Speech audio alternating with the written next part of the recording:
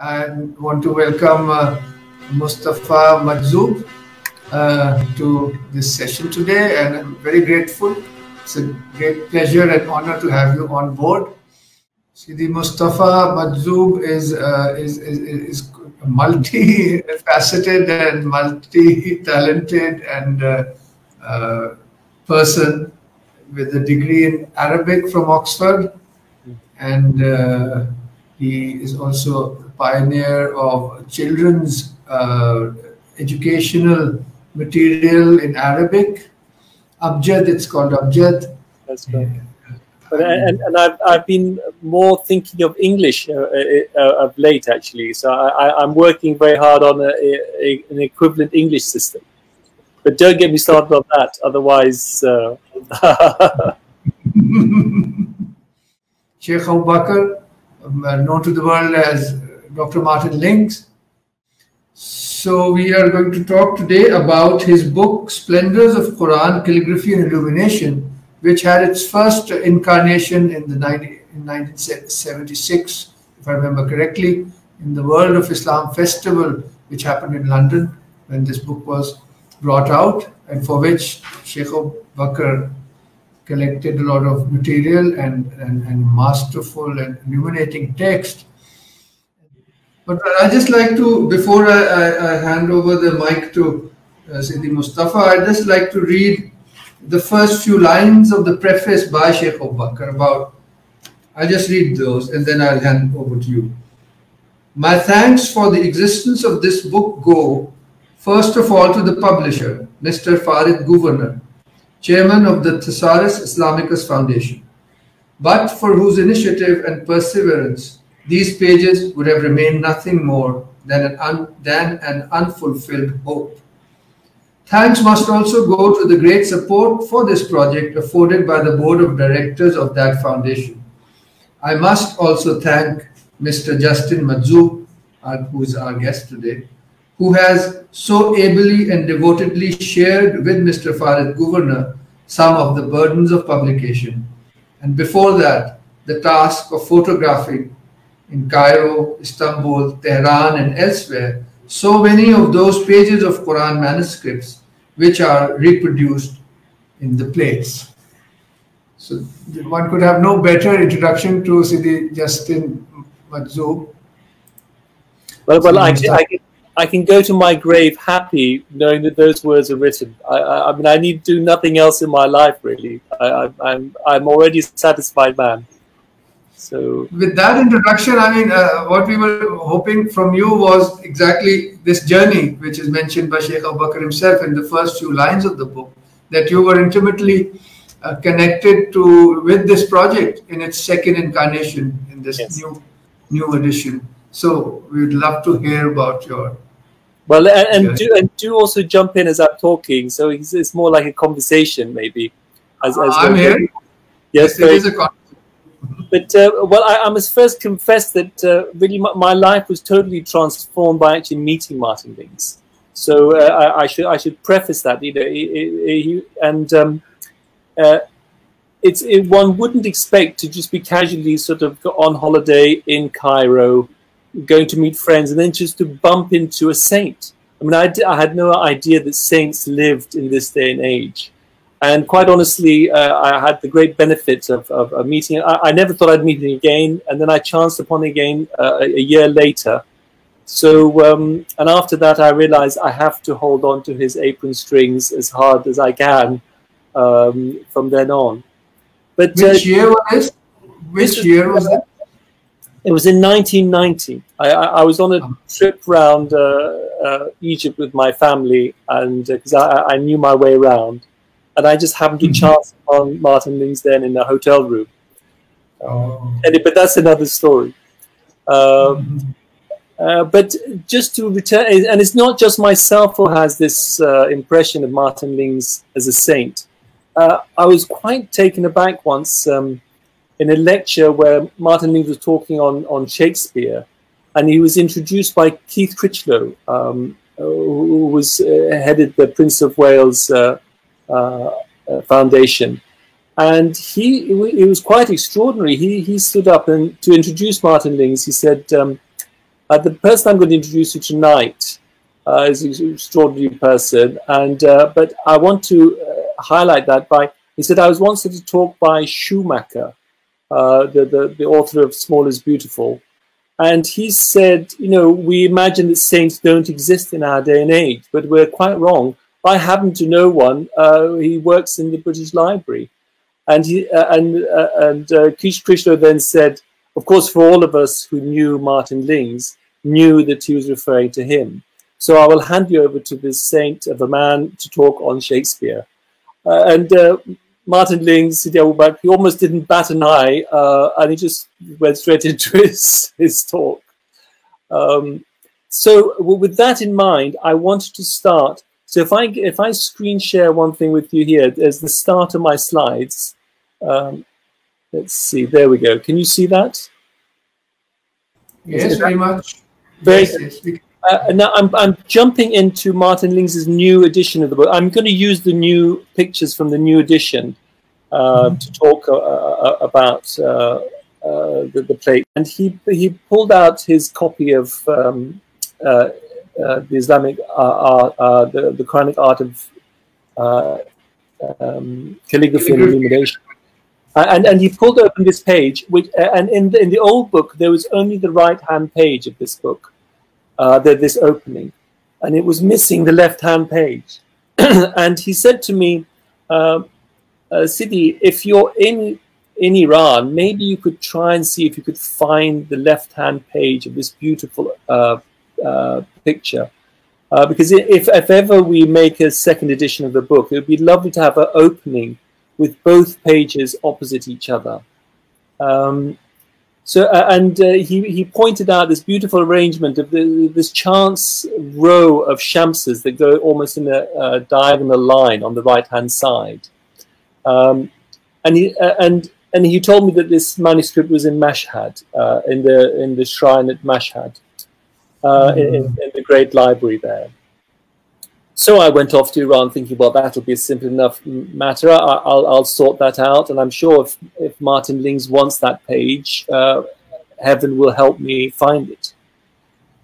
So I went to Iran and I set about getting permission to go into various museums to try and get permission to photograph Qur'ans. And I tried as best as I could to get the best introductions for Mashhad. And I even traveled up to Mashhad. I went to the library. I saw some of the sister volumes of this Mushaf, because it's in 30 sections, and this is one of the sections that exists. And I realized that of the sections that I wanted, none of them were in the library per se. The volume I needed with this opening was locked away in a display cabinet. But I knew I had to have this opening and no other. So, and I knew that I had to get permission. And the Ayatollah, who's called Ayatollah Tabasi, in charge of the shrine, refused to give me permission to photograph, no matter what I did. And I mean, I was pulling my hair out. And in the end, I thought, well, Martin Lings wants this photograph. I'm sure the circumstances will arise when I will be able to take it. I know I'm being denied permission now. So I thought, well, maybe Mr. Tabasi will be moved, maybe he'll pass away, and at that point, I'll need to have a photographer at hand in Mashhad to move immediately to photograph this page. And so I asked a friend of mine in Tehran, do you know somebody who would know a good photographer in Mashhad? So she put me in touch with a photographer. And as I was speaking to the man over the phone, and I had a lady actually with me who was working in a museum also where I was trying to photograph Qur'ans. And she was standing next to me, and I was having this conversation with the man. And he said, oh, well, you won't believe this, but before the revolution, I went to Mashhad and I was photographing some of the Quran manuscripts there myself. And I have a handful of these photographs, these transparencies with me. But of course, the things you want obviously won't be in those transparencies. I said, well, I'm sure they will be, because if Martin Lings wants that opening, I can now see that you're the providential means for me obtaining this photograph, the authorities refused to let me photograph there, so you must have photographed the opening that I want in advance, and heaven has arranged that for me, because Martin Lings is a saint, and saints have what they desire, or I'm sure heaven would help them for that. And the man laughed on the phone and said, well, you can come down to my house and have a look, but I can assure you, you're not going to find it. And anyway, I only photographed single pages. I didn't photograph openings because I was working for a catalogue. I said, never mind, I'm sure you'll find when I get there, I'll find what I need. So he was very bemused. I went with the lady who was with me, and I said to her, I now feel I'm actually living a miracle that is slowly unfolding in front of our eyes. I mean, we know that the chance of it being there are impossible, but I know that we will arrive and we'll find that painting, that picture. So we arrived at his house. He showed me his collection of maybe 6 or 7 pages of slides. I picked up the first page, I couldn't see it. I picked up the second page, and there in front of me with these 4 shamsas in this straight line. I said, that's the opening that I want. And the man almost fell to the ground in disbelief. And then, so the page we're looking at is that photograph taken by that photographer maybe 10 or 20 years before I actually needed it, waiting for me to find it in his archives. Amazing. That's quite amazing. And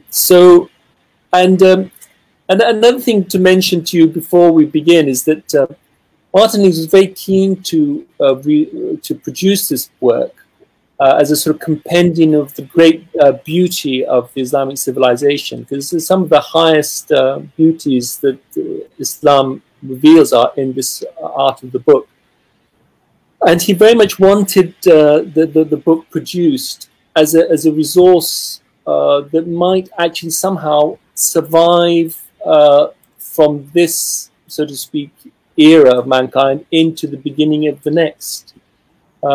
He once mentioned to me, just in passing, because Martin Lings often thought of us being at the end of this cycle of time somehow, that where things are very close to an end, and that in the next phase of the world, maybe something of the previous civilizations and some of their beauties may be able to sort of pass through that barrier. And I remember him mentioning in passing that this book, should it come out, might be such a resource that, who knows, a copy of this book might survive our civilization and pass through a great destruction into the beginning of the next. Anyway, it's a curious thought to put with you. So now let's get to the book itself. So the book opens with talking about the different forms of calligraphy, and it focuses, the first section is on Kufic. And let me see if I can find some of what Martin Lings says. I've got all sorts of bits of notes scrambled all over the place that might be of help.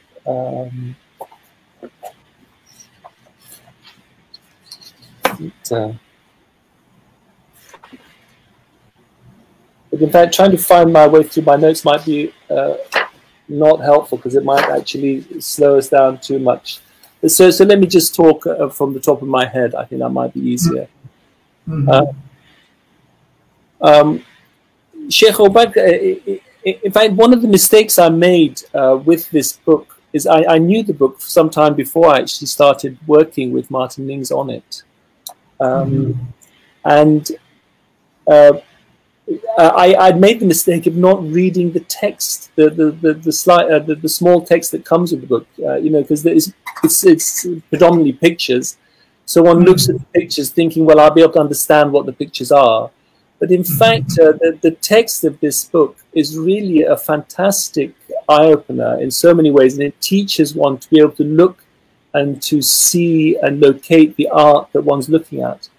And in a way, I would say Martin Lings's book is a key to be able to understand all sorts of art from all sorts of civilizations in all sorts of domains. It's not just the art of the book. And he talks of the three great spiritual motives of religion, and they're sort of summed up with the words in Arabic, makhafa, mahabba, and ma'arifa. Makhafa is like the awe or fear of God, mahabba, the love, and ma'arifa, knowledge. So in a certain sense, the early phases of the Quran, when the Muslims began to write, there's a great sense of makhafa which predominated, and it's only the absolute essential that comes into the script, and there's a sort of majesty and almost awe that you can see in this lettering. Even the way the letters, the words are spread out, and sometimes the aleph is far from the next letter, and so on. It's like everything is done with great reverence and awe. Let me give some other examples here. MashaAllah. Now, in the early Kufic manuscripts, there's this there's a very gentle sort of beginning of illuminated elements, and here you can see a surah heading. These two pages actually are not from the same manuscript. It's one of the few cases in the book where we placed book pages from different manuscripts opposite each other to balance them out. But what's very interesting here is this feature of the tree that comes as a sort of palmette and points in and sits in the margin. And Martin Lings has Shaykh Abu Bakr radiallahu anhu has some wonderful teaching in this book about symbolism altogether, and he talks about the importance of the symbolism of the tree, which of course is mentioned in the Quran itself. So the illuminators drew on the Quranic substance, so to speak, and extracted from it many of the symbols that actually came to be used to illuminate it. The Quran talks of a good word is like a good tree, and its roots are on earth and its branches in heaven. So in fact, the margin of the page represents heaven and the next world. So when in Quranic art, when one sees this elements that move into the into the margin, you're having a sort of impetus that pulls you up back towards heaven, so to speak. There's so much one could say about this lettering, of course, as well, and the word above the surah heading on the right is the word yasjudun. It's very beautiful the way the Arabic letters in Kufic sit on top of each other, and the dots, for instance, you see the red dots. These are actually the vowels, and not the diacritical dots which distinguish ba and noon and so on. So this the top right two letters that says inna. So the dot underneath is a kasra, and the dot above the noon, which is hanging down, this deep letter, is that's a noon. So the dot above it means that's a fatha. So that's inna. So that's inna ladina inda, and this is a ra, rabbika, I guess. So let's move on here. This is a later Kufic.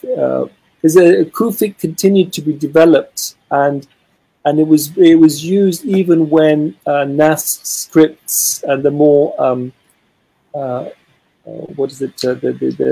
the more cursive scripts were developed. I mean, Kufic would have been quite difficult to write, but the later scripts were easier for the pen, and the the Kufic style, especially in the East, developed in sort of tandem and was modified and influenced by the more cursive scripts.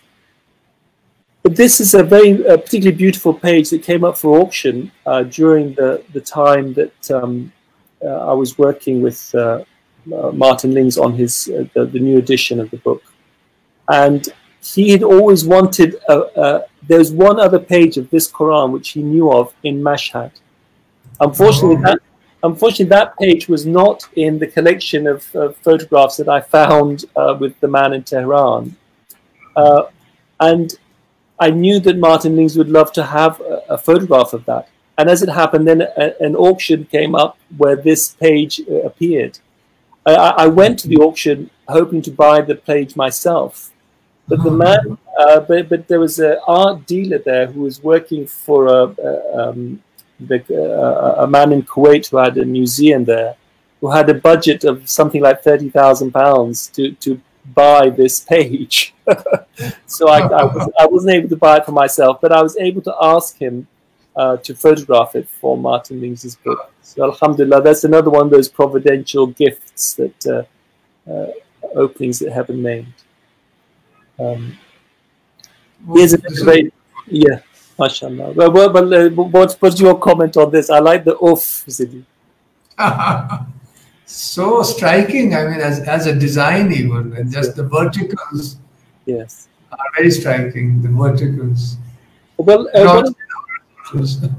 when you mentioned verticals, Martin Lings's own handwriting in Arabic also has this a great leaning to verticality and horizontality. Who's very drawn to this symbolism, and Kufic has that. So if you look at this, it has this sort of vertical and horizontal sort of element where it moves and it flows, but also has these upright, very. So it's a wonderful balance between the two. So going back to this manuscript, when I was looking through these plates yesterday, I spotted that there's a terrible mistake in this page, and it's quite curious how in some of the early manuscripts you do occasionally find errors, and I was surprised to find that this says bal yu'thiruna here, where there should be tu'thiruna. The calligraphers put 2 dots below instead of 2 dots above this two. So, and it's curious. I have come across some wonderful manuscripts where occasionally the scribe has made a mistake, and he simply crossed the mistake out and then continued. They haven't. It's not like a sort of modern mentality that I have to throw that page away and start all over again. I know that they would they dealt with it differently. This page is one of the other transparencies that I came across at the same time that I discovered those transparencies in Tehran. And this also managed to come into the book with Martin Lings. Sidi, may I ask, is this what's called Eastern Kufic? Now this is at a later stage, you know? Yes, yes, it is a later stage, and you can. It's very easy to read this. I mean, if you look at this, you can see. If I zoom in on here, I mean, you can see that. I mean, a modern reader can read that. That's Alhamdulillahi Rabbil Alameen. Whereas a modern reader would find it difficult if I go back here to necessarily read what this might be saying. It's more difficult to disentangle that. But since I'm zoomed in here, you can see this dot, as I said to you, this is a dhamma, because it's in the line of the. But here we have these little strokes, which are sometimes added. The strokes are like the equivalent of the modern dots. So this is qanitun. Lahu qanitun. So and the alif is not written in here. There we are. So fascinating. So let me. let's go back to here. So this I knew Martin Lings would love to have this, because it's very similar to one of the manuscripts that he particularly loved himself, which is this one. And in the different sections of it in different collections, and this is the final page of that manuscript. It's like a piece of jewelry. I mean, it's so... Yes, subhanallah. And interesting enough, here the Quran ends here. This is A'udhu billahi minash shaitanir rajim. Bismillahir rahmanir rahim. So this is min al jinnati wan nas. And here in this band underneath it says the date when it was written. And then this beautiful calligraphy here, it says Katabahu Ali. And the year it dips underneath the ha and all the way takes back. And what's very touching about this manuscript is that the name of the calligrapher was not Ali. It was Ali. You can see just about underneath here that the name has been expunged. Ibn something, something, something, something here. And this was like, Aleph, maybe Zakariya at the end, who knows. But out of a sort of sense of pious wish for this Quran to be associated with Sayyidina Ali, somebody actually removed those. And it's extraordinary how many manuscripts you find which are purportedly written by Sayyidina Ali, who of course is, in a way, all the silsilas of all the traditions that go back to calligraphy, they all, so to speak, go back to Sayyidina Ali. He's one of the great sources of inspiration for the calligraphic arts. So this is an opening which was in the first book and happily in the second as well. And it shows all the different possibilities. I think this type of calligraphy is called Carmathian for some reason. Oh, I see. And this, I can zoom in on this as well. This is what's sometimes called floriated kufic. So there's a sort of embellishment. This very majestic and rigorous kufic, by the slow development in its Eastern form, actually ends up with these sort of flourishes, organic elements that start growing out of the letters, and like the top of this curve, for instance, at the top left-hand side. Yes. Let's see if I can zoom back to the original side. Now, if you see, if I go back to these pages, these openings, they give you sort of, for instance, this opening shows that this Quran in its original was at least possibly the same size as the book, or possibly bigger. But whenever the openings are smaller, we would than our book, we always reproduce the image in smaller size, in its life size. So that's a very useful thing to know about the second edition of the book, because it gives you a sense of the original size. But many of the books, many of the masahif are actually the size of our book. Especially the books, the masahif from the 13th and 14th centuries, because in fact the Arabs knew better than anyone about A sizes. And that they knew that a paper was such a precious resource. And of course, if you fold a piece of paper, you don't want to lose if you want a smaller book, you still want the same ratio of page length to height, or width to height. So, and the A format is the only one that allows you to fold and allow you to have the same ratio each time you fold. And so there is a sort of standardization, more or less. So this book actually represents a kind of typical size of a large mushaf that you would find. Yeah. Now this again, another wonderful sort of miraculous story with this this opening. Sidi Abu Bakr came across this Kufic, late Kufic example quite late in the day when we were producing the book, and he very much wanted it in his book.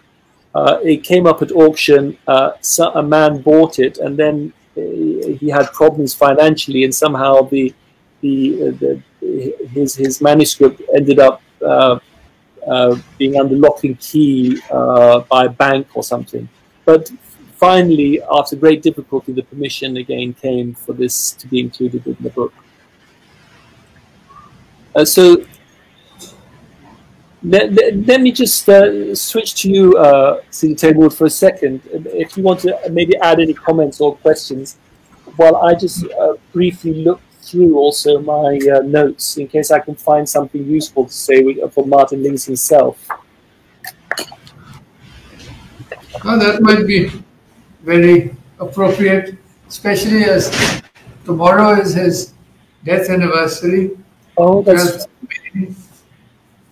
And so maybe we could. Do you have any images of those beautiful opening pages with the geometric? Oh, absolutely. Yes, yes, they're coming. I was sort of taking you through the book by its order, so to speak. But let me quickly. One thing I wanted to mention about this book is that it really, I would encourage anybody to read the text. It's such a wonderful instructions on symbolism of things. And yes. Let me just see if I can. This book is available in Pakistan at Liberty Books and other good bookshops, and people can also have it ordered easily. It used to be, and this is the size. If you could, the light here, because we're having a storm outside, so it's running on battery. Oh, that's wonderful. Let me see if I can. Well, I'm afraid I've not been as well prepared as I could have been for giving you quotes from Martin Lings himself, but I'll find them as we go, hopefully. But I don't know where I've written them down. Yeah. So let's go back. There's a question here. Yes. Yes. Can you read it? Oh, but what is that? The question on the screen. Oh, let me see. No, let me see. Salam, Mr. Justice. I would like to ask about Kufi script, that why it was written in landscape format. Yes, it's a curious question. I'm not sure is the answer to that, especially since some of the very early Qurans that we have in Kufic script. There's a sort of sloping letters of the Kufic writing. It's called Mail. It's possibly the very first Qurans which were produced and distributed around the Islamic world. I think during the second caliphate of Sayyidina Omar, I believe. They were not in landscape format. They were they were taller than they were wide.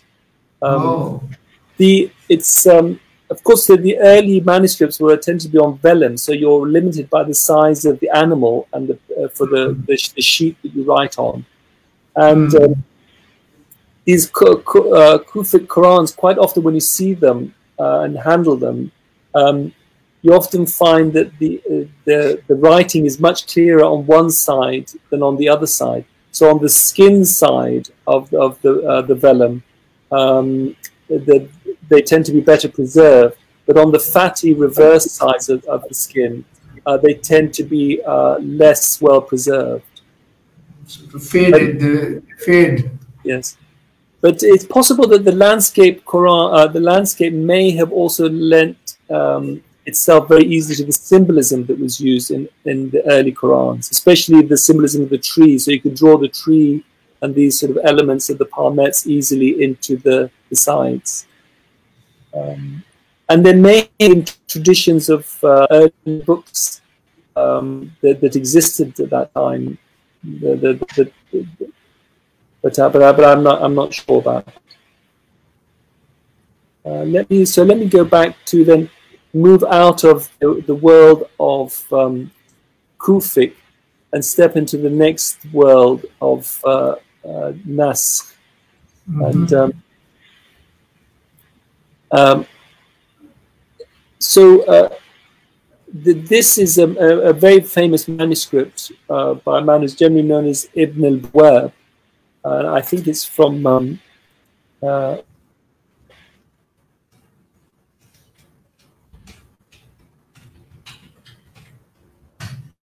सबसे पहला सवाल illumination पे था, किसी ने पूछा ये illumination होती क्या है? Sorry? Azad, did we lose you? No, I'm still here. I'm just fumbling around in the background. Please forgive me. Yes, so this is written and illuminated by Ali ibn Hilal, called Ibn Bawab. And this dated 391, so which is 1,000, almost exactly 1,000 AD. And a complete facsimile was made of this book, because this is pretty much the only extant copy that we have that we can be sure is from the hand of this very famous calligrapher. And he is really the first great master who's accredited with this this hand, and possibly the man who actually invented it or derived it. And the Nasq goes on to be one of the great scripts that's used.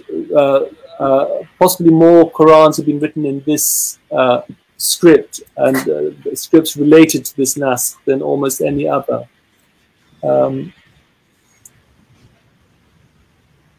And here is Martin Lings has a chapter. He calls his chapter Nasq and other small. I forget the title of his chapters, but small scripts. And if you look at this, is from a very famous calligrapher who's called Ibn al-Bawab. No, Ibn Bawab. Yaqut al-Musta'simi. Yes, some of the very greatest calligraphers are his disciples and disciples of his disciples.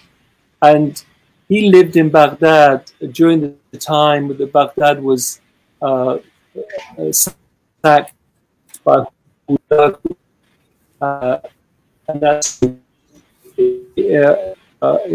about the mid 13th century.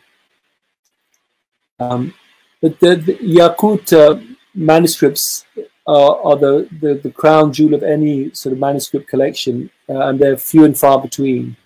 And this is a wonderful example of that. But if I zoom in on the calligraphy, you can see how wonderfully fluid and and easy it is, and effective for writing easily. And this is another page from that manuscript, the Ibn Bawab, sorry. And then this is the Yaqut. And this is an opening from within the Yaqut. This is these pages are in Martin Lings' original book. But I'm very happy that with my photography in Turkey, I was able to add other examples from Yaqut's hand. This is a particularly beautiful example. I think it's from the Turkish and Islamic Museum. But if you look in here, this is actually more closely related to a script called Rehan. That's what I was about to ask. Yes, it's a lighter sort of script. It's not really related to Nasq as such. It's related to the more monumental scripts like Muhaqqaq and Thuluth, but on a sort of smaller scale. Beautiful. MashaAllah. And here again, this is another Yaqut, and this one is in the Iran Bastan Museum. The left-hand page of this opening was in Sidi Abu Bakr's original book. So I'm happy again. It's another case where I was able to match the left and right-hand pages. And here is another Yaqut from the Turkish and Islamic Museum in Istanbul. Quite a few are here then. Yes. Now, one of the strange things is that I used to be under misapprehension for many years that somehow Yaqut's students maybe even perfected and were even greater than the master Yaqut himself. Only in as much as I was very sort of impressed by the later Muhaqqaq scripts, the rather magnificent scripts that we'll see in a moment. And I in all the Yaqut manuscripts that I photographed, I never came across any of these large Muhaqqaq manuscripts. But in fact, he did produce manuscripts like that, because there's one single example that exists in the Topkapi Palace, which unfortunately I never saw because it was being restored at the time that I was photographing. But I'm sure he is quite as great as his disciples. So let me show you. Let me show you one of his disciples. This is the Nasq of Ibn Shaykh al-Suhrawardi, and we will see some of his masterpieces later. But it's wonderful to have an example of his Nasq hand here. And I think one of the things I can say about this edition of the book is that if you compare the two books, this book is much richer in terms of great examples of Nasq than in Martin Lings' first edition. And that's really because of the great treasures of Nasq that exist in the Turkish museums, which I was able to photograph, and some of the examples in Tehran. He was a student of Yaqut. Yes, he's one of the students, and here's another student, or possibly a student of a student. This is Yahya Jamali as-Sufi, he's called. And this is another example of his hand. Now, interestingly enough, this manuscript on the subsequent pages, it alternates between large and small texts placed on the same page. The calligrapher is trying to show how brilliantly he can manage the two different fonts side by side. But that's not something that Sidi Abu Bakr at all liked very much. And there's an example of one of those pages in the PowerPoint that you had, Timur. Yes. But we could show that to the Fuqara later, or the other friends. And here is again another Yaqut student known six, and it's not the list varies to who exactly they might be or who are students of those six in turns. But this calligrapher is called Arghun al-Kamili, and let me zoom in on his very, very beautiful hand as well. You can see it's wow, this is really amazing. SubhanAllah. In all the time that I spent with these manuscripts in museums, I was always amazed by how wonderfully black the calligraphers could make their ink and how perfectly they managed. Here's another one of the students, Mubarak Shah. And we'll see some of their work in other formats later. This is one of Martin Lings' very favorite openings. And he used to use this sometimes in his lectures when he used to lecture on these subjects. What's very beautiful is in the bottom right-hand side, you have the word sajda sitting inside its own little shrine. To remind you that this is an opportunity to make a special prayer because of the word Wallahu yasjudun appearing in the text. And then let's come here. So this is a later Turkish example. I mean, the Turkish manuscripts from the 18th, 19th century, they're almost all as wonderful as each other, the great masters. So that then brings us to what Sidi Abu Bakr would call the Age of Magnificence, and which is from the 13th century. I wish I could, let me just see, so Timur, I'll leave you to mention anything. while I just again have a last ditch attempt to see if I can find my own notes. Somebody's asked this question, sir, can you please give a brief description of illumination? Illumination just basically means the painting and design that's incorporated. It's not the written text itself. And of course, the word illumination is rather wonderful because it comes from the word light, you know, to give light to a page. So the gold and the colors is sort of, and of course that brings us to another subject, which is. Someone is requesting if you could zoom in into this particular slide a little bit. Certainly.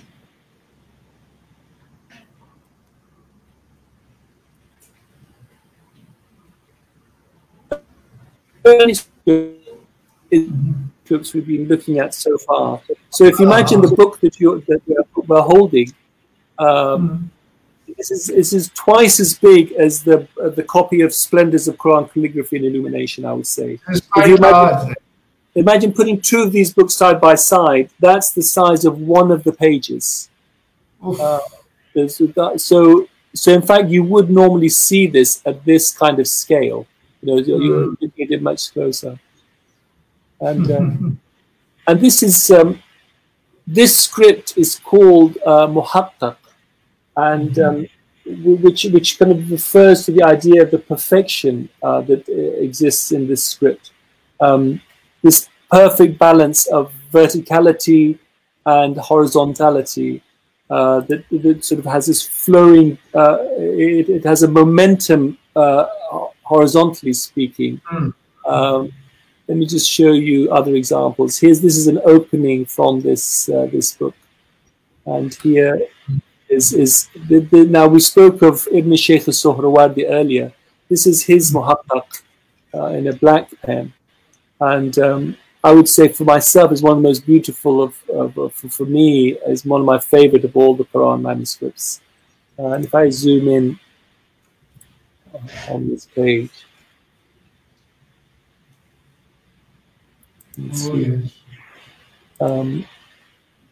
One of the things that Martin Lings mentions is that, of course, this wonderful verticality and horizontality here, again, evocative of what we were saying earlier about the Kufic. And what Martin Lings does mention is that the Nas really doesn't have the ability, the earlier smaller fonts that we were looking at, which are more cursive, they don't really have the majestic counterpart, so to speak, to Kufic, that the Muhattaq and full of type of scripts. And there's a similar script to this, which is Rayhan, which is slightly thinner and more delicate. But these larger monumental scripts, they balance very beautifully with the Kufic. And Kufic is often reserved for the surah headings, as we see here. This is written. This is Surah Al-Zukhruf by the look of that. Now, stylized palmet, again stylized of the tree, its rooted earth, its branches in heaven. But of course, the other great symbol is the Shisa. Yeah, if I zoom in here, it's like a little. It's something between a flower and sometimes very concretely like a little sun, which is the other great symbol that the calligraphers were able to draw on. If I come here, this right-hand page you'll find in his first book. And here you can see this roundel in the margin. It's like a symbolic sun, and they're called the Shamsa. So you identify the movement of the verses. So each 5 verses, the illuminator would put in either a symbol like this on the bottom left. This actually is a sort of stylized letter Ha, which means 5. And here, this is like the 10th marker. So this means 10 verses have passed. And so you alternate between, so each time you go from 5 to 10 to 5 to 10. Like that. Here is another of Ibn Shaykh Suhrawardi. It's such a treat, Siddhi. It's amazing. That's the comments we're getting. We're getting these comments, and they're so beautiful and so on. But let me tell you something about this extraordinary manuscript. Of course, after I photographed these manuscripts, I came back to England, and I showed them to my calligrapher friend, who I was working on my children's project with, a man called Bahij Akhdari. Druze from, I'm here. He's a Druze from Lebanon. His original home was Beirut. And his father had been a calligrapher, his grandfather, and I believe his great-grandfather were calligraphers. And I showed him some of these openings that I brought by these photographs. And what I want to tell you is his reaction. He said to me, in fact, he started to cry. I mean, he had tears in his eyes, welling up in his eyes.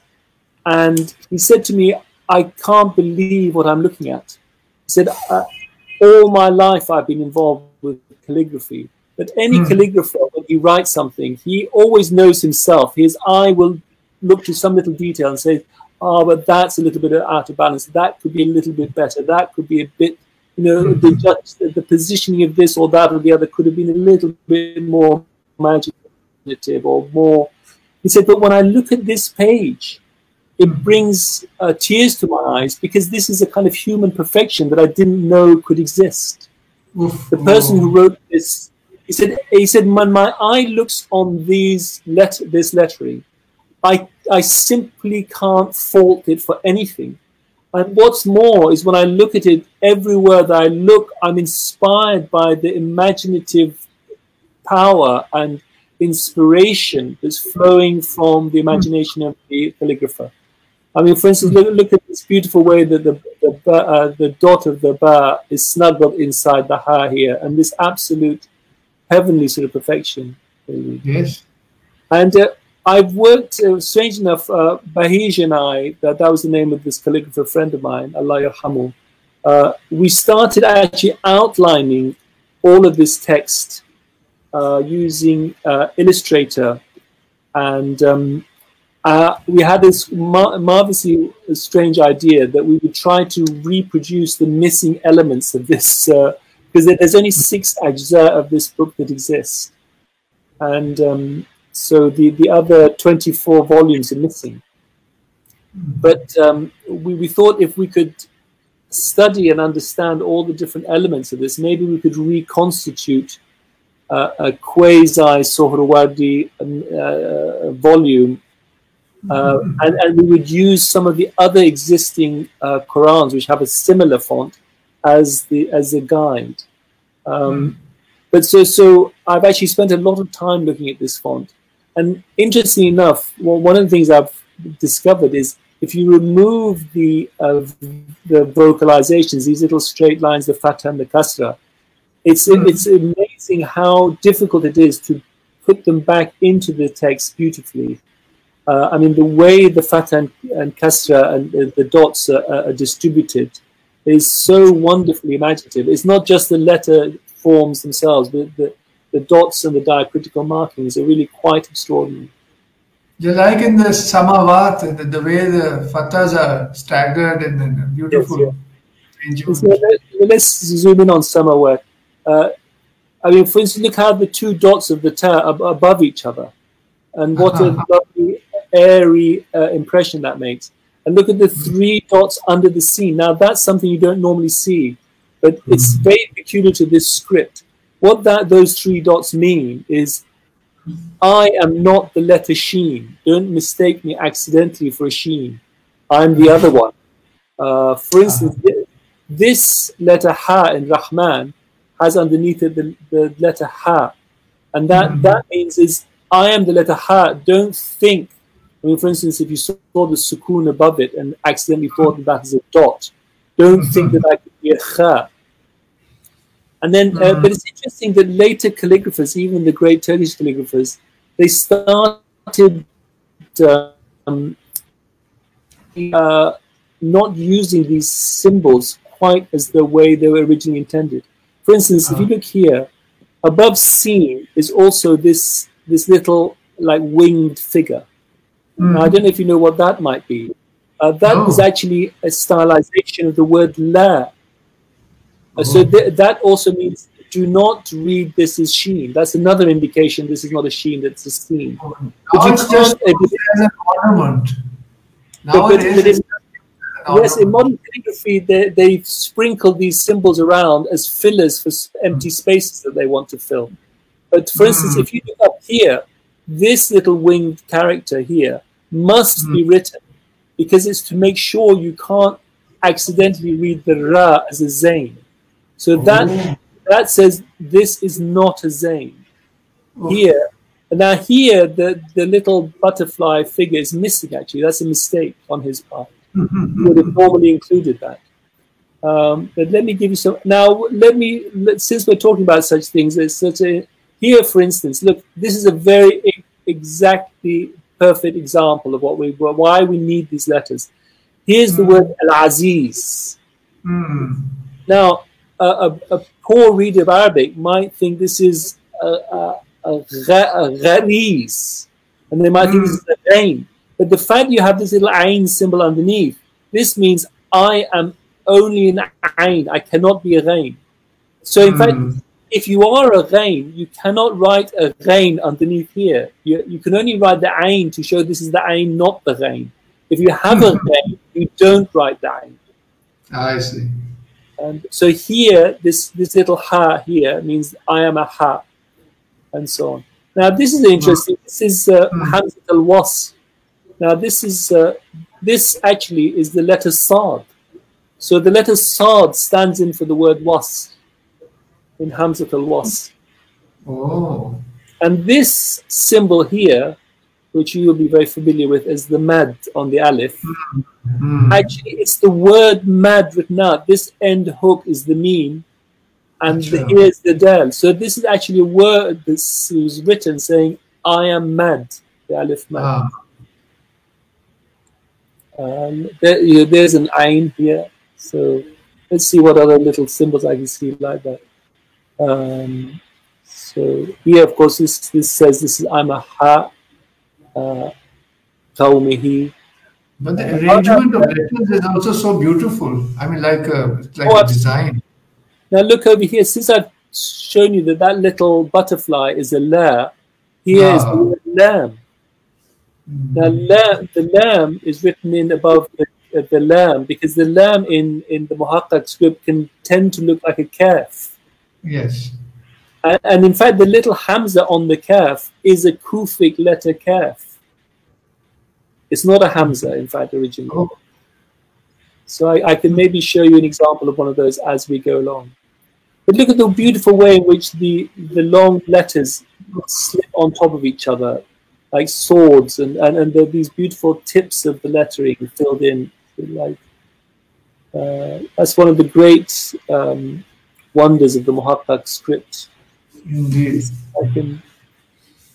I remember the sections in the Quran where Shaykh Abu Bakr would point out, I forget the exact Arabic, La tazru waziratun wizra ukhra, but all the ras and the wows and the zains all stacked on top of each other, especially beautiful. I'm trying to find an example of the kaf in Surah Al-Wadi. Some very beautiful comments coming. Musna saying they seem to be like living characters. Yes. The flow of the Muhaqqaq. Well, the wonderful thing again, if I should really go back to let me start reading some of Martin Lings's comments, even if they're not in the right order of what I'm saying. Here we go. So. But actually, no, let me move on to one or two of the other. All right. Let's see. This is one of Martin Lings's very favorite manuscript. Now imagine that this manuscript is twice as big as your book on Splendors. Now this manuscript, for a single page, this manuscript is double the size of this manuscript. So imagine this would, a single page of this manuscript would be four books of Splendors of Quranic Calligraphy placed side by side. So that whole opening is 8 books of Quran's Splendors. Amazing. And this is, Martin Lings says something interesting about this. He says that the Muhaqqaq and Rayhan scripts tend to be preferred for the use in these monumental, majestic Qurans. But this is an exception to prove the rule, because it has elements which are more closely related to thuluth. Thuluth is generally reserved for buildings and more monumental size. But this is a kind of almost amalgam between ideas which are related to thuluth and muhaqqaq, so joined together.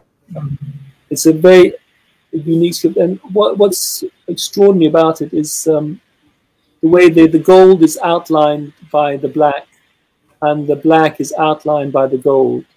This must have been a royal project. I mean, it's too much. Isn't it? All the manuscripts we've seen so far, all royal projects. They belong to the Ilkhanid dynasty, so they come from out of so following the destruction of Baghdad, you'd expect that to be the demise of so much beauty in the Islamic world, but in fact it becomes a spur to new and greater heights. So if I go back to it was Sultan Al-Jaytu, who's the grandson of Hulagu, I think, who commissioned this manuscript out of Mosul. And this manuscript, of course, came out of Baghdad. And this manuscript we're looking at, this gigantic manuscript, almost certainly is, one speculates it must be the same illuminator and calligrapher involved. So it may well be Ibn Shaykh al-Suhrawardi again, and certainly the same illuminator who's got a name Ahmad ibn Aybak, I think.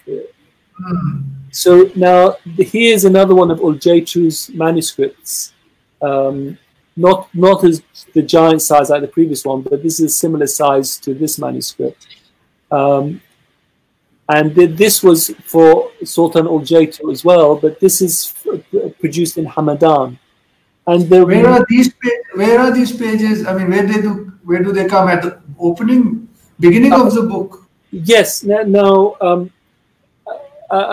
Martin Lings mentions that in earlier Qurans, you don't have these illuminated earlier pages, and you start with the Quran itself.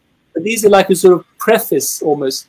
And Martin Lings says it's almost as if Providence was holding something in reserve as a wonderful thing that could be added to Quran illumination at a later stage.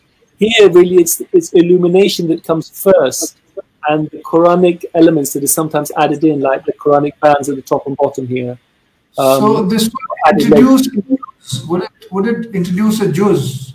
Yeah, exactly. And this particular Quran is divided into 30 ajza, and each juz has its own magical instructions. Let me just quickly take you through, and then we'll come back. What do you call this opening? What would you call it? I mean, what in English for? How is it termed?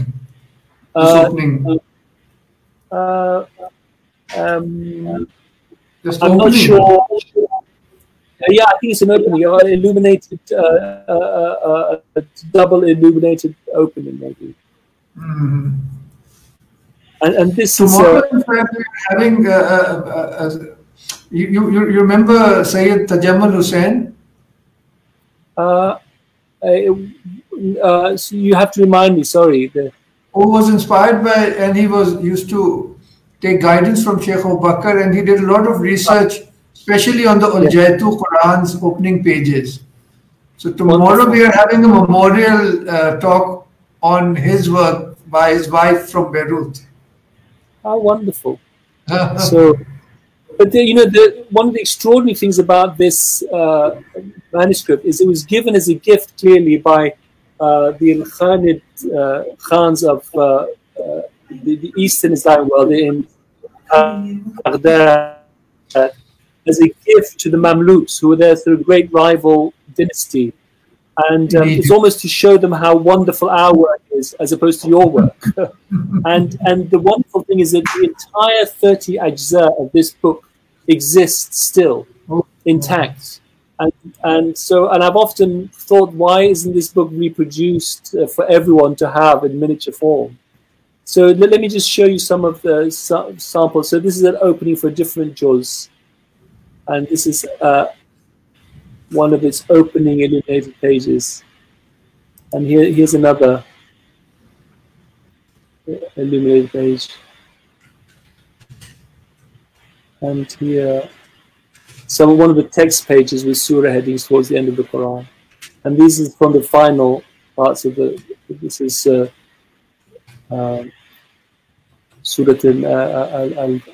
Al-Falaq and Surah Al-Nas.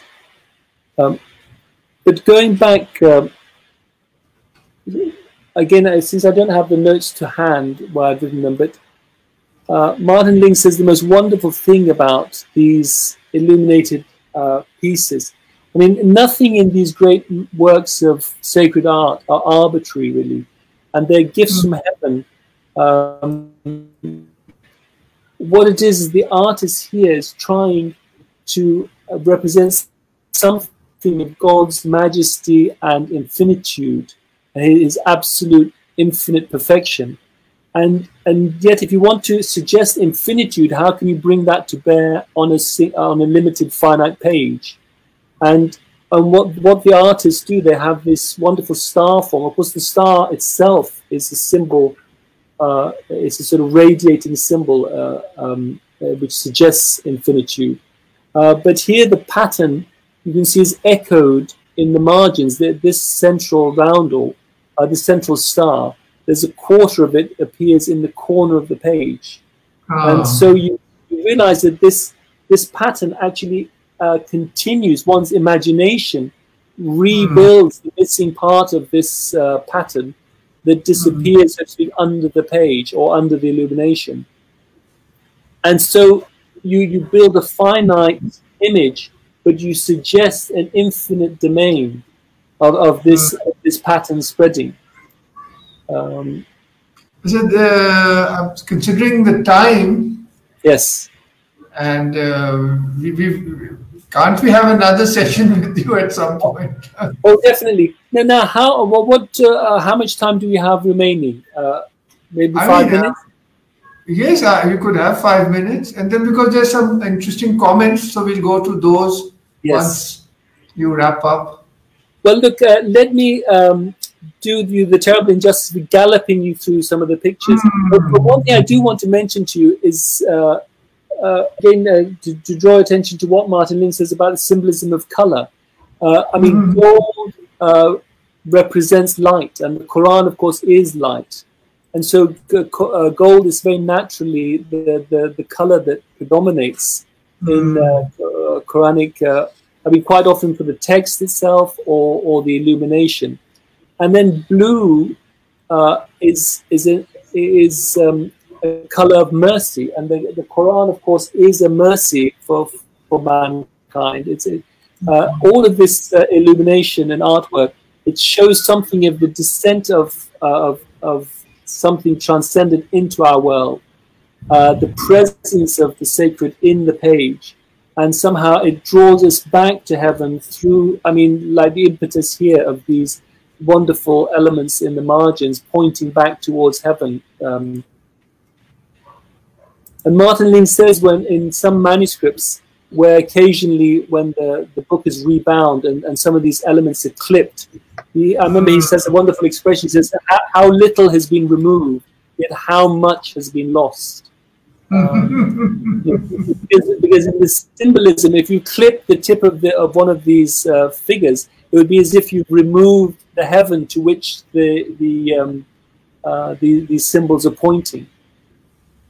But it's a wonderful, it's almost like an unwritten rule that Sidi Abu Bakr points out, is that the blue and gold often come together.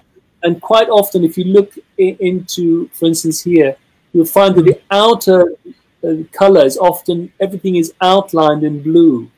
And I remember Martin Lings talking about the word al-muhit in Arabic, is one of the divine names. God surrounds all, and the word muhit also means ocean, and that is a sort of blue color. And the blue, of course, represents the sky and the infinitude and the merciful nature. Statement that the divine mercy encompasses all. Yes.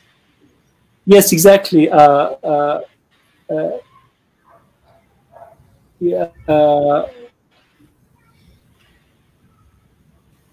trying to remember the Quranic quotation. It's, and if we go back to some of these, yes. Something like that. Yes. And there's here something of the symbolism. Martin Lings speaks of the spider's web. The spider's web has a sort of like an echoing effect if you think of it as the concentric circles within a spider's web. And then there's the radiating arms of the spider's web that, so if there's radiation and reverberation, so to speak, in one, that are represented in these beautiful frontispieces.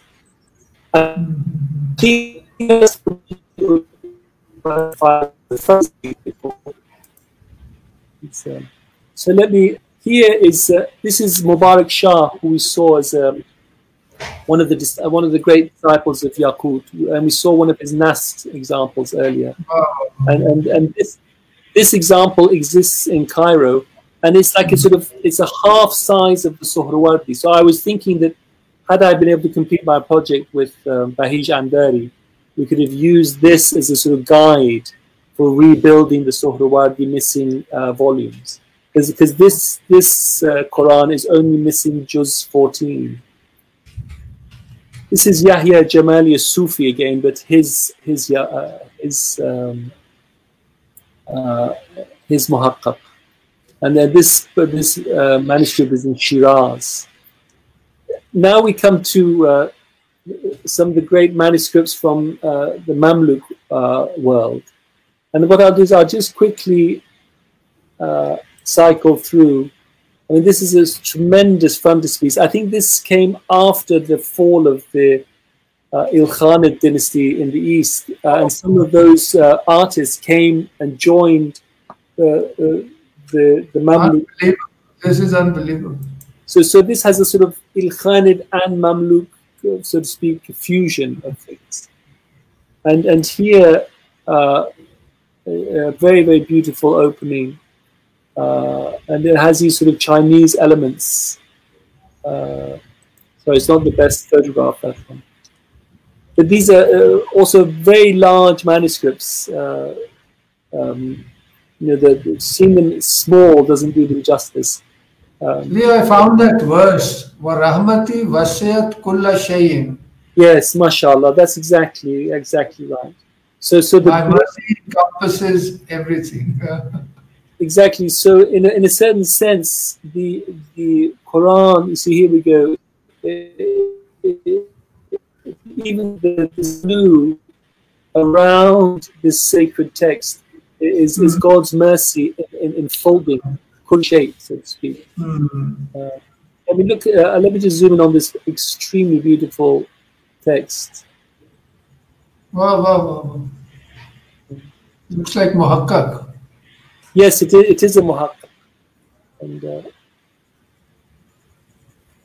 but each muhaqqaq, I mean, you can see Ibn Shaykh Suhrawardi's muhaqqaq is immediately recognizable as his own.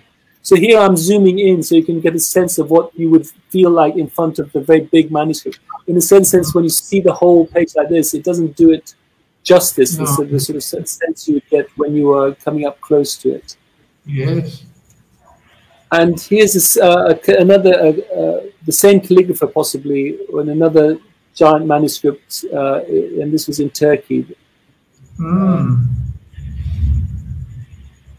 There's some very beautiful Chinese elements here. So you can see there's a sort of, and these Chinese elements tended to be more from the Ilkhanid domain. This was probably also in the first edition, because we made a copy of this border, I remember. I traced it for a project.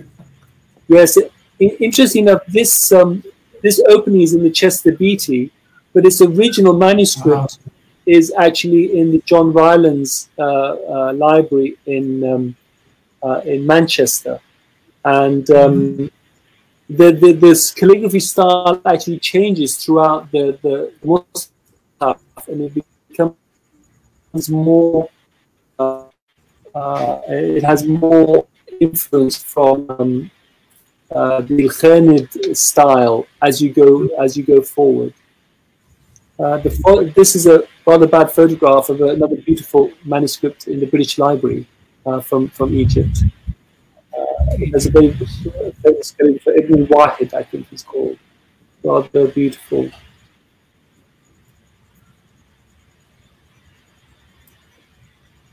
But let me. This unusual mixture of red and gold. It's not always blue. Sometimes red does has the aspect of joy and splendor somehow. But, so you see these little finials pointing into the heavenly space, sort of at the margins of the page. It's sort of. This is a manuscript that I was very happy to photograph for Martin Lings, because it's possibly the earliest example of the lotus symbol that appears in Quranic illumination. And if you see these beautiful lotuses, they've come from the Far East. And this is almost a precursor to some of the very great manuscripts of Sultan Shaban. It's produced a little bit earlier. I can try and find, let me just find the reference in the book. Sultan Shaban is in Egypt. Yes, these are again 13th and 14th century. There's a very useful thing that Martin Lings points out, that the year 700 Hijrah happens to be the year 1300 AD. So these manuscripts, this is 119, this is dated 739 or 1338. So that's like some of the earliest. So these are the internal pages of that Mushaf, and this is the final pages, the final opening.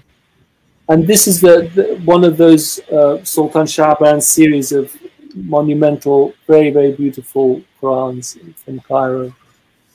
So I'm just going to scroll through them quickly. They're breathtakingly beautiful. One really needs to have this book and spend a lot of time.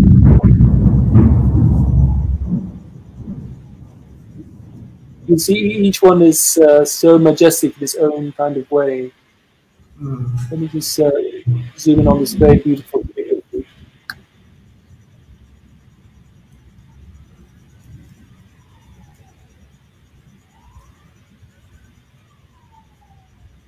Very majestic. Yeah. And here you have this wonderful sort of echoing effect again of the reverberation and echoing and radiation of the absolute infinite in this wonderful pattern.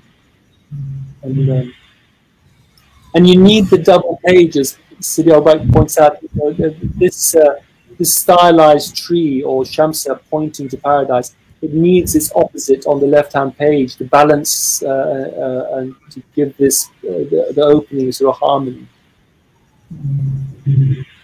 So I'm going to this is a slightly later, and we're moving towards the Timurid end of things. So I do, since you yourself are Sidi Temur, I have to talk about this. Is Baisongur Mirza produced this, and he's the grandson of Taimur Khan. And each of these pages is about the size of a door. And in the following opening in the book, we try to give a sense of the size of the original page by giving it sort of a life-size rendition of just some of the lettering. But something that you will find absolutely staggering about this, these two photographs come from the Iran Bastan Library in Tehran, and they're both framed. And I photographed them both, and I asked the museum director if I could take them out of their frame and photograph behind. And he said, you'd be wasting your time, because if you took them out of the frame, you find that the back of them is blank.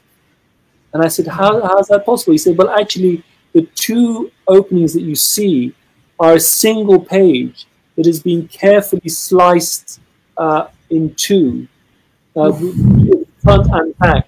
And the front and back have both been framed so that you can see the front and back at the same time.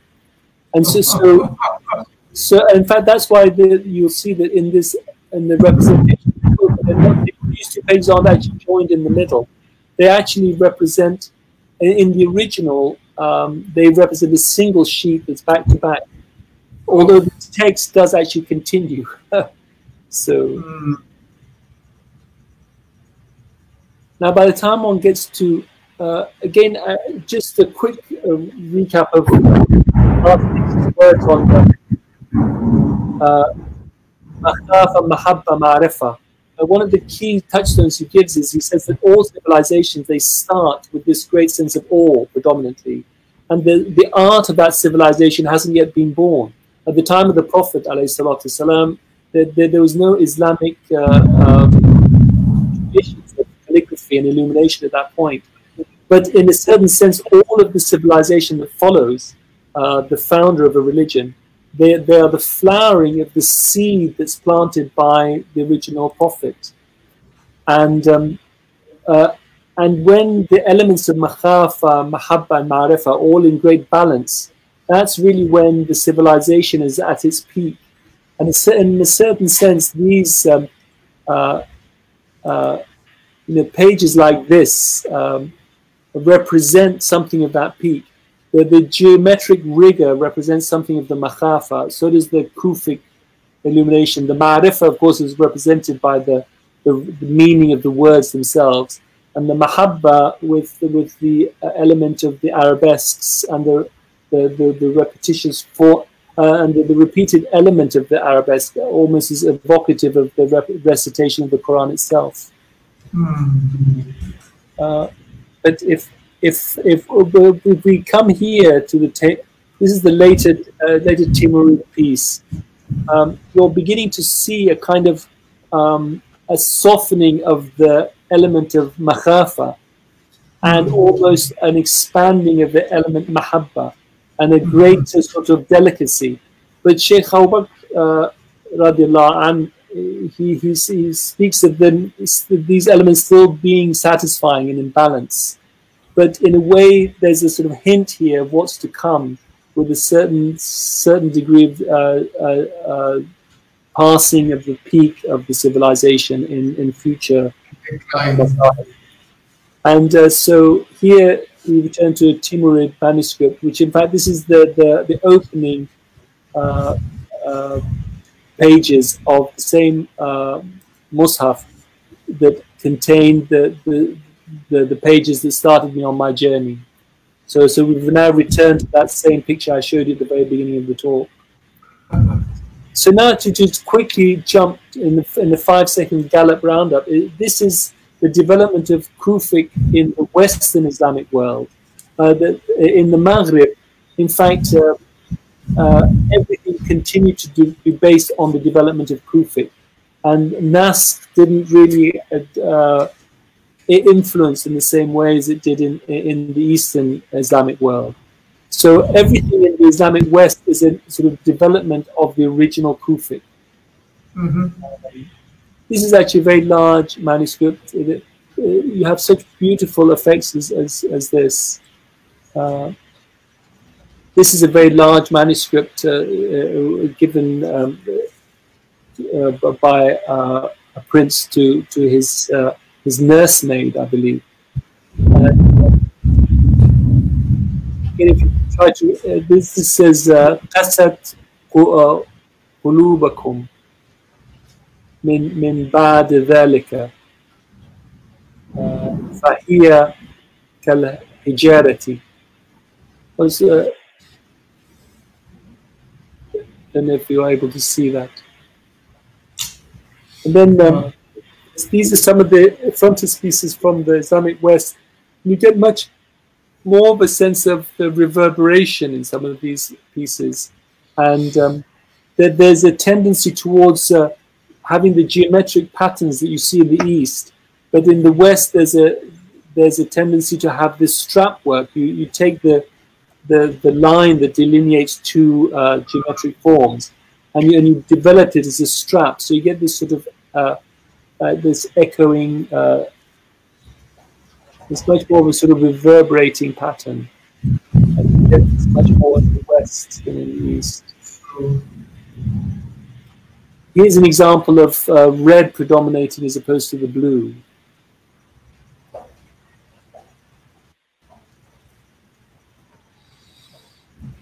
This is a manuscript in the Topkapi Palace. And this is another of the most tremendous manuscripts you can possibly imagine. It's a vast size and on vellum sheets. Unfortunately, very badly damaged. It's in two enormous volumes where somebody at some point has come in and cut out a lot of these beautiful roundels. And, so there's not that many pages that remain intact as far as the illumination is concerned, but this is one of the pages. And Martin Lings has wonderful commentary on this about how this, for instance, this beautifully majestic Kufic surah heading, it almost sort of personifies gold itself. And these beautiful, the beautiful symbolism and workmanship, and then the beautiful little suns between each ayah. I'm just going to gallop through to the end because I know that we will be short of time. Again, you see the predominance of the strap work. The Kufic developed in the West has this wonderful, almost feminine quality in this. These beautiful table forms in some of them, this is how many of the manuscripts of the West this kind of calligraphy would have been used, and it's fantastically clear to read as well. It's very economical, and this is the last plate in Martin Lings's book, which is it's only a few hundred years old. But great calligraphy continues down to the present day, whereas great illumination is not a commonplace thing. So maybe we could go back, Sidi Taimur, to the picture of Martin Lings there, sitting in his window. So do we have a moment or two? Let me just pull that out. I could just... Here it is.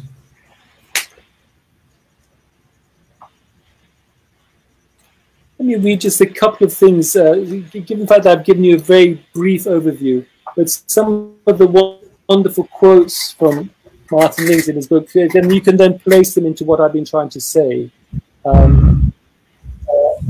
So on page 40 of the book, he says this: it was as if Providence had been holding something in reserve, namely the consciousness of what could be achieved by illumination alone, or by pages in which script was introduced as an auxiliary to the illumination. That's when he's talking about these wonderful frontispieces. On page 41, he says, if man proceeds by radiation and reverberation, he must also return by the same two modes of movement. So in a certain sense, the illumination on these Quranic pages are evocative of a means of return for us symbolically. He talks in various places about the symbolism of number. It says man is symbolized by the number 5, the world by the number 4. So in a certain sense, the frame of the Quran itself, whether it's landscape or vertical, or whether it's a square Quran, it represents the world. So when you see the text within a fourfold framework, you're representing the divine presence within the world. It's just like, and man is the center of that world. So in a certain sense, when you see the center point on a star in one of these illuminated pages that we've been seeing, the frontispieces, that's evocative of man as the center. But then man is true man only as the number 6, because it's only as the number 6 that you have height and depth. So you have the 4 corners of the world, so to speak, north, south, east, west, and then height and depth.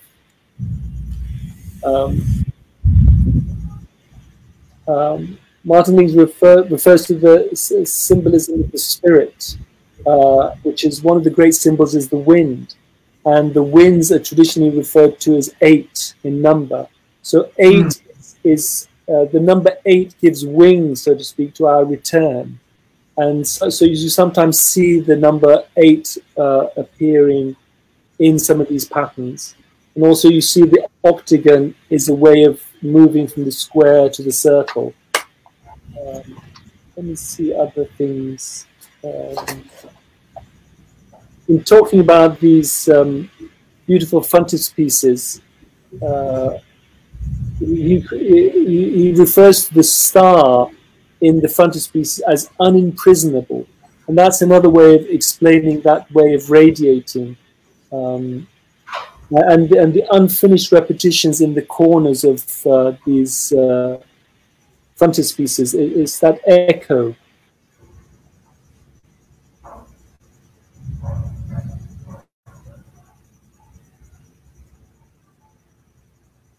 One's mind fills in the elements that are incomplete. Martin Lings would refer to some of these illuminated frontispieces as being a summit of abstract painting. No one thinks of abstract painting as a modernist thing, but if abstract painting could have its true value, these paintings, in a way, are some of the greatest abstract paintings that have ever been produced. And I think the frontispieces, the Qurans we've been seeing now, I mean, they easily rank as highly as some of the great treasures, let's say, in Tutankhamun's tomb that were ever found, or some of the very greatest highlights of any civilization you can imagine, the great cathedrals of Europe. You know, and they rank, even though they're much smaller, they rank in greatness with some of the great mosques that you find around this. I mean,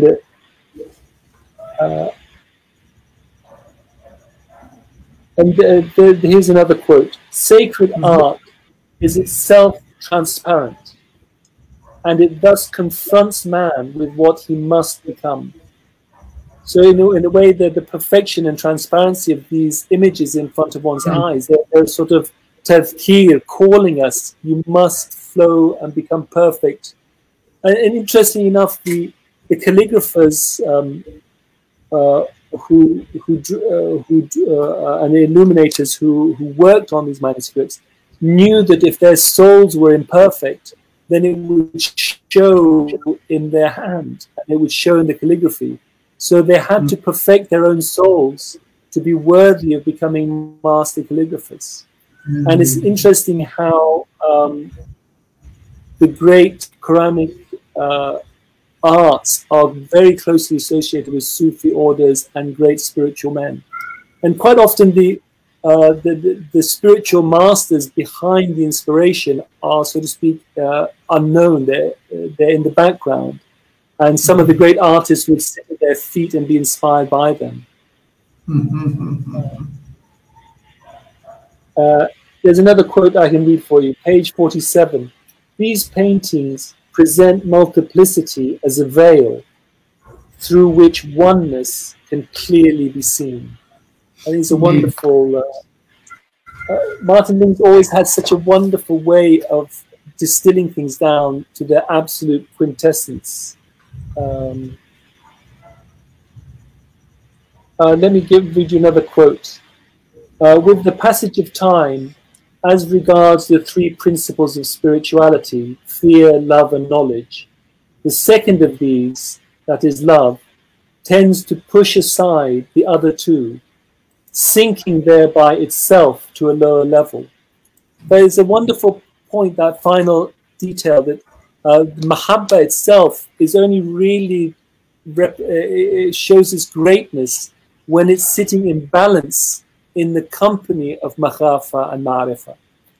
And when you start withdrawing, so to speak, from the rigors of discipline and knowledge, and compensating with too much flowery, arabesque, you lose the majesty of the arabesque itself to a certain degree.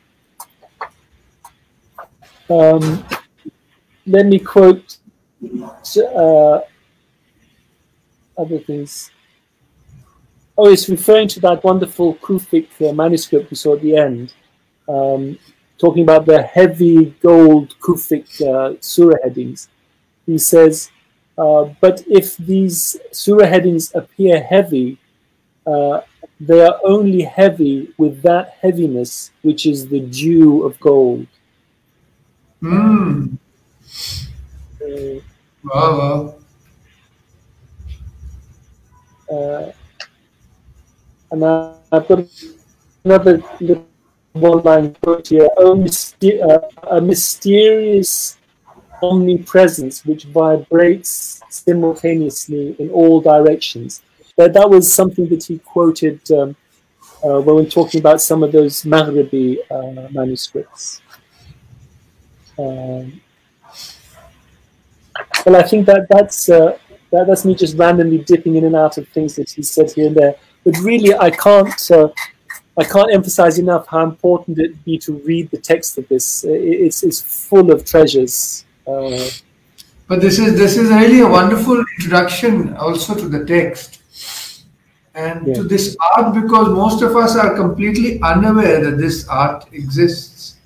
It's quite ignored. Yeah. And really, with this one book, I think one has the keys to a lifetime of looking at sacred things. Thank you enough, Sidi Mustafa. Can't thank you enough. Very, very grateful for this just amazing, typical Mustafa Majzub session, completely absorbing and riveting. Well, thank you very much for having me on your Hastonist. Jazakallah once again from all of us, and people really appreciated that, as you can later see on Facebook on the comments.